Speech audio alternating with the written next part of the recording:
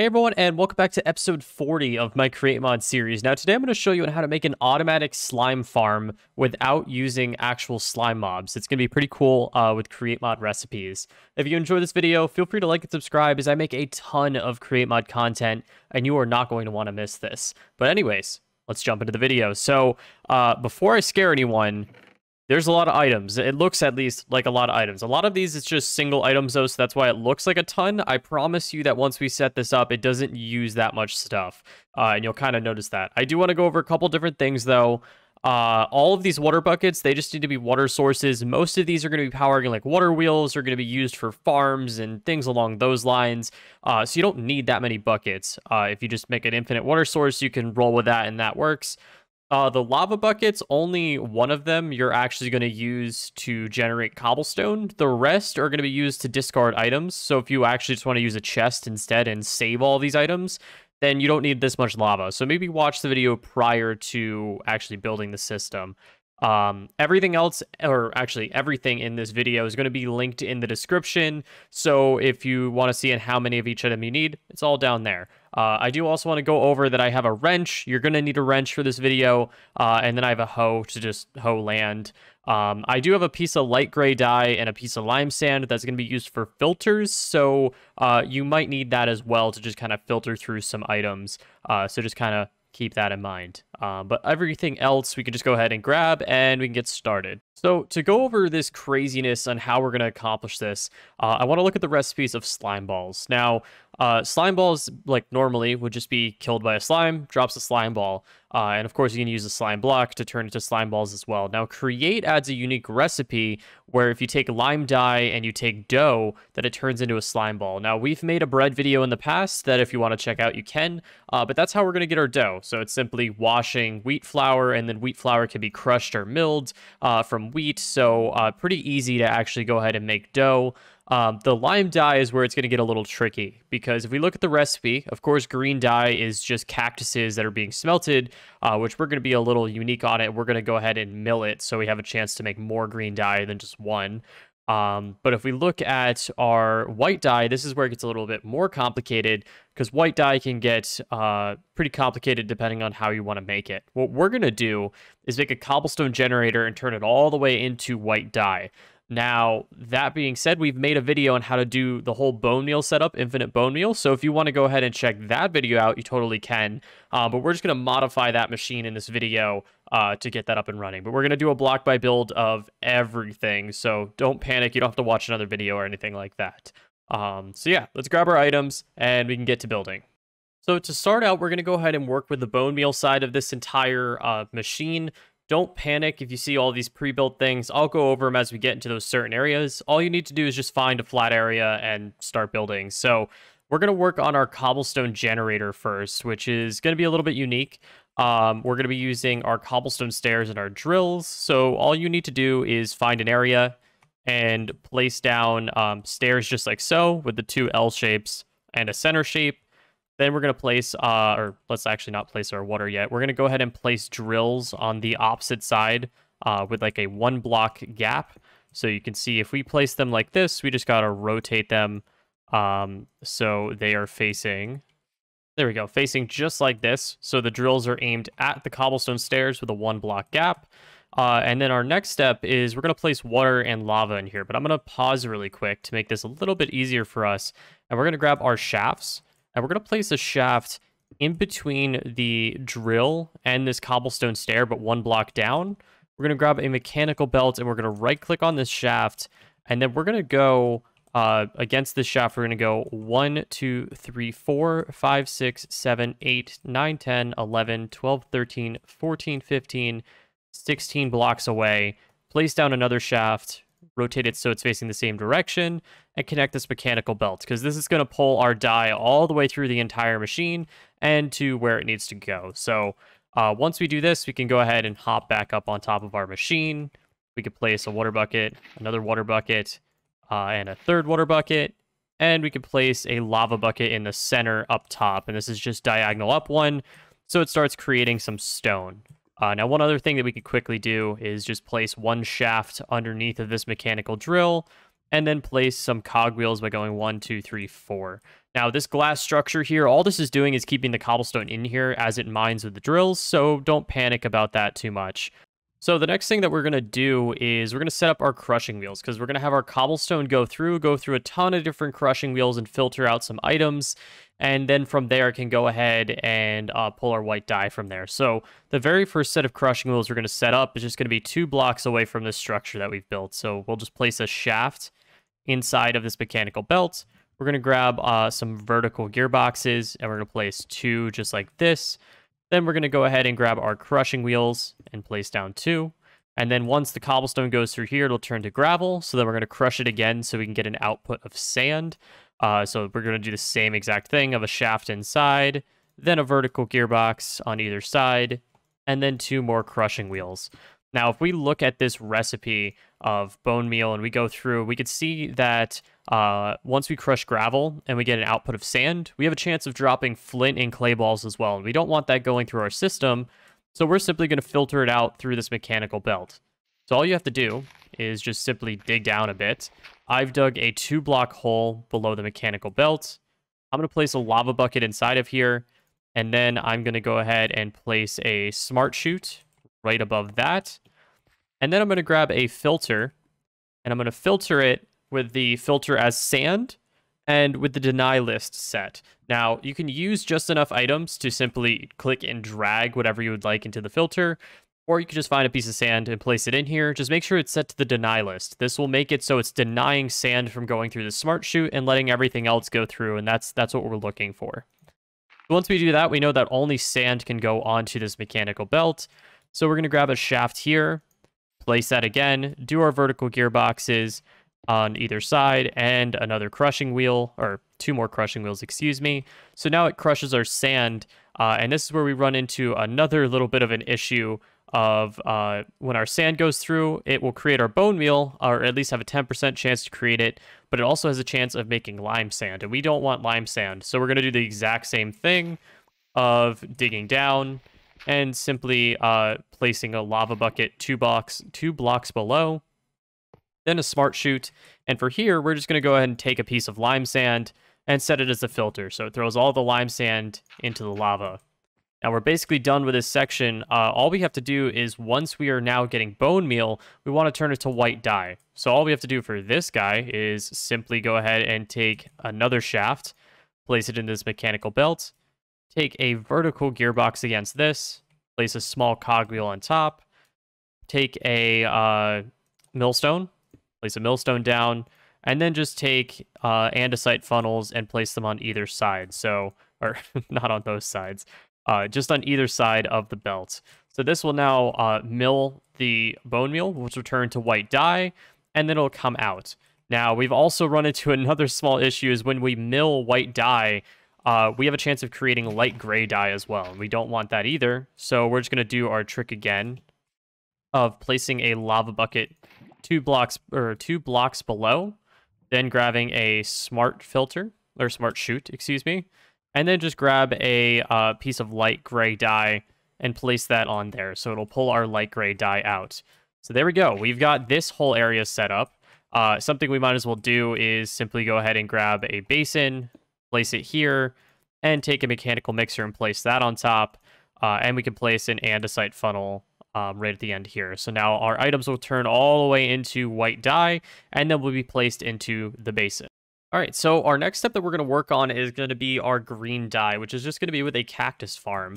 There's going to be some switches in it compared to our normal farms because they are cactuses and they're not like wheat or sugarcane, but you'll see what I mean as we're setting it up. So I'm just going to go to the other side of this basin and go down 1 block, place a shaft, and go 1, 2, 3, 4, 5, place down another shaft, grab a mechanical belt, and just simply connect this. Now, one thing we also want to do is take an andesite funnel and place it onto this guy right here without setting the filter. We want to make sure the filter's not set to an andesite funnel, but just one's placed on it. And then down this mechanical belt, we're going to go ahead and place down a millstone with an andesite funnel against this. Because what we're doing is we're going to pull our cactuses from our cactus farm. They're going to fall into our millstone, get milled into green dye, and then they'll go ahead and head towards the basin. Something else we might as well do while we're here is place a vertical gearbox off of this belt and place a cogwheel. So once we get this thing powered up, it'll actually power this millstone as well for us. Now we can also take a chute, place this on top of our millstone, take a portable storage interface, place that on top as well, aiming towards the sand area that we have here. And then we're going to start working on our cactus farm. Now, to basically give you a perspective of what I've done here, every side is 1, 2, 3, 4, 5 blocks of sand all around in a circle. And we're just going to build a radial farm. So away from this portable storage interface, I'm going 1, 2, 3, 4, 5, 1 block over and digging 2 blocks into the ground. Now here, we're going to take a magma block, then an encased fan, and place that on top of here with the gearbox facing up. Then a mechanical bearing. If I can rotate this correctly. There we go, with the sticky side facing up. Then a radial chassis. And then before we start this up, I want to go ahead and grab one of our levers, place it on this magma block, flick it so it starts to move. And then we can simply just grab this piece of sand or any type of block you would like to use just to fill that hole in. And then all we need to do is not place the lever. Is simply right-click on this bearing to go ahead and close it. All right, so what we got to do now is take a slime ball or super glue, just right-click on one side. Then we're going to go ahead and take our regular linear chassis, place down 3 of them, if I can place them correctly, just like so. We're going to slime the front of this guy with a slime ball. And then we're going to take our harvesters, or not our harvesters, excuse me. We're going to actually take drills, our last 3 drills, and place them here, because if we use harvesters, it actually won't harvest the cactus. So we're going to use drills to actually drill into it instead. It'll still pick up the items. And then we're going to right click on this linear chassis. We're going to go ahead and grab chests, place down 2, grab a portable storage interface, and place it here. Now make sure your portable storage interfaces have a 1 block gap in between. This allows them so that they can actually connect. So if you've done this correctly, you could simply right-click on this bearing. You'll see them connect at times, and it will spin around in a circle. So the last step is to simply grab some cactuses, and we can go ahead and place these guys down just like so. So now that we have a cactus farm up and running, we're going to go ahead and work on our next step. Because of course, in this mixer, we're going to go ahead and make our lime dye, but that's not the end product. We still want to make our slime balls. So what we're going to do is just go diagonal down with some shafts. Place down 2 shafts just like this, grab a mechanical belt and connect it just like this. And if you've done this correctly, you'll see the basin output onto this mechanical belt. Then we're going to grab another basin, place that on top of here, grab a mechanical mixer and place that on top. And in this mixer, this is where we're going to make our slime balls. So we will have our lime dye entering into here, which all we have to do is place an andesite funnel onto there. And theoretically, from this side, we're going to actually go ahead and pull our dough. But I want to go ahead and create an output first by simply placing an andesite funnel onto, or excuse me, not an andesite funnel, by simply going diagonal down and placing 1 shaft, going 1, 2, 3 blocks out, placing another shaft, and then placing a mechanical belt like this. And then down over here, we can grab our chests. And we could just simply go ahead and place a chest like this and an andesite funnel. So now that our items will get outputted from this basin and continue to move right into the machine.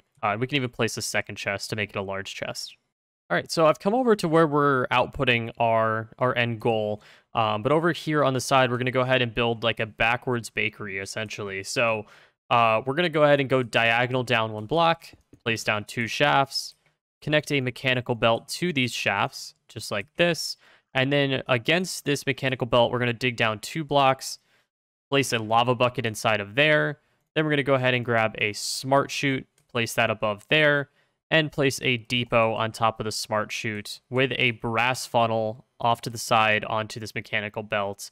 And then we can also take an andesite funnel and place that against this basin. So what this is doing is theoretically our items are going to come down onto this depot. We're going to wash this. This is where our wheat flour is entering. It's going to turn to dough. The brass funnel is going to be set to a filter of dough once we get our first piece. And then we can set that to the filter so that it outputs and goes into the andesite funnel. Now the smart chute below, we've dug down to set it to a value of seeds. So if I go ahead and simply grab our seeds, we can go ahead and place that as the filter. And then we can just go ahead and place down our dirt just like so. Now, I said I was going to wash this, so I'm going to plan a little farther ahead with our power supply by simply placing a vertical gearbox here. And we're going to also place down an encased fan here and just simply rotate him so that he is aiming at the depot, just like this. And we're going to grab a water bucket and place it right here. So once this encased fan is activated, it'll actually wash the wheat flour and turn it to dough here. Now, prior to this, we're also going to go ahead and build a millstone so that we can use our millstone to actually grind our wheat and turn it into wheat flour. And of course, that gives you the chance of making seeds. So that's why we've set up that smart filter. And we're going to do the same thing with a brass funnel, just placing it on the side. And we'll eventually set this to a wheat flour filter in a minute. Now over here, I've just gone diagonal down and over 2 blocks, and we're going to go ahead and do the same thing of lava with a smart chute set with the filter of seeds.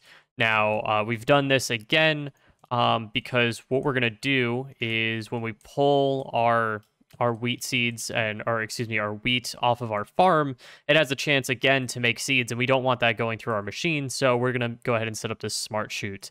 And on this smart chute, we're going to go ahead and put down 2 shafts like this and a mechanical belt. We're also going to do an andesite funnel onto this millstone, a chute on top of this mechanical belt, and then a portable storage interface on top of that.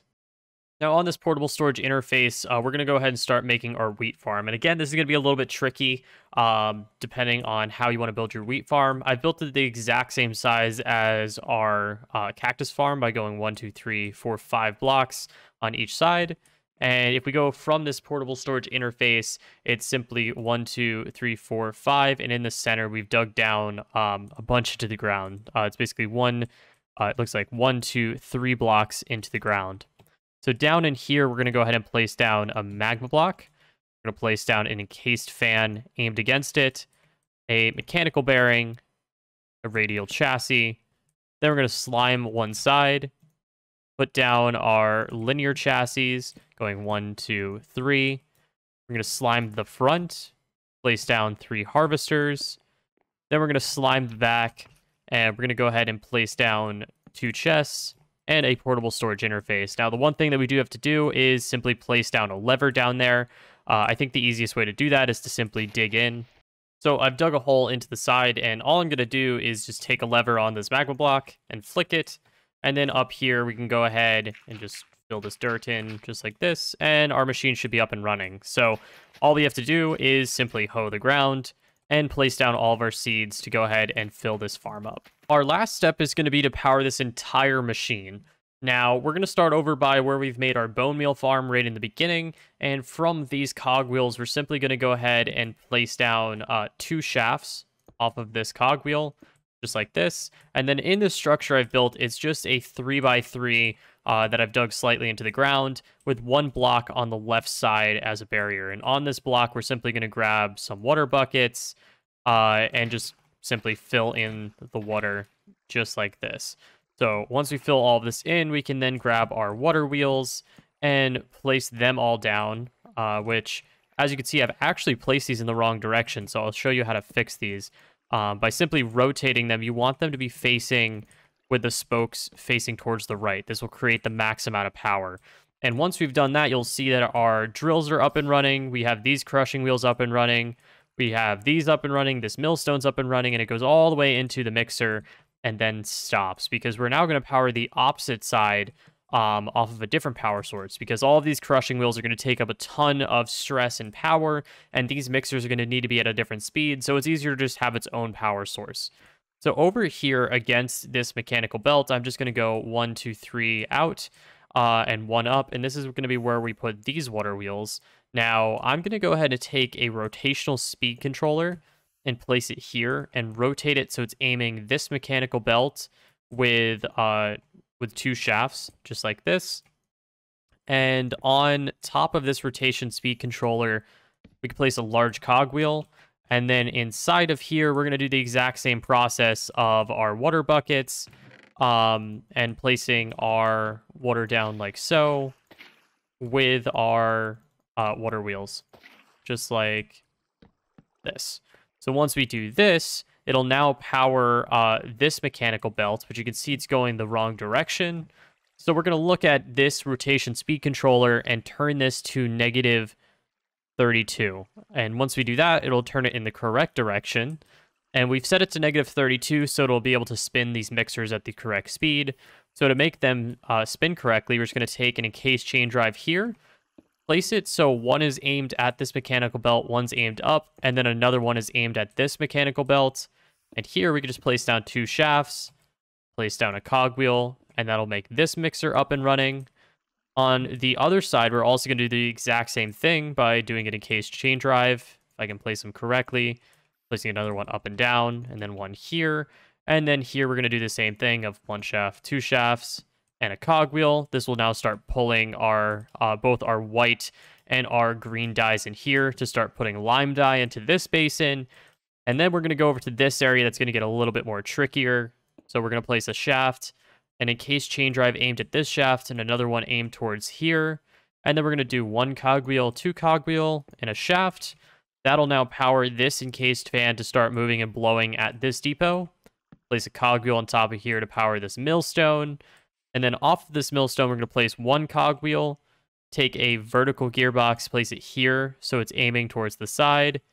Take a normal gearbox and place it here, and that will now power this mechanical belt. Now, if you want to go ahead and set these filters for these 2 brass funnels, what I recommend doing is simply just removing one of these brass funnels, wait for the item that you want to go down here, turn to dough, and then set the filter. So theoretically, once we had our wheat flour placed onto this depot, we could wait, turn it to dough, set it as the filter here, and then for here, we'll set it as the wheat flour filter. Now, something you realize is that this is not powered, so we're just going to go ahead and place a gearbox to make this powered as well. There we go. We have this entire system set up. I just want to show that it's working so you can see that our wheat flour is turning to wheat first, then going to wheat flour. It's now going to be turned into dough. Then it'll get processed into here with our lime dye, and then our lime dye will start getting outputted into slime balls and into this chest. And it might look like it's working kind of slow at the moment. You'll just need this wheat farm to speed up a little bit more. Once it starts getting fully grown, this will be producing plenty of wheat and plenty of dough for what we need. Same as these cactuses, over time will start to grow a little bit faster. And then you will have plenty of slime balls. I mean, you can see already we have 4, now 5 slime balls. So we're doing pretty good for having an automated system. Hey everyone, I really hope you guys enjoyed this video. If you did, please drop a like, please subscribe. Today, as I'm making this video, this is my 3rd video in one day. I'm stacking up on videos because I'm starting a full-time internship and it's going to be really hard to make videos. So I've been grinding like crazy. So all I ask is that you drop a like for all of the work that I've put in today to YouTube. But yes, thank you guys so much for watching this video, and I'll see you guys all in the next one.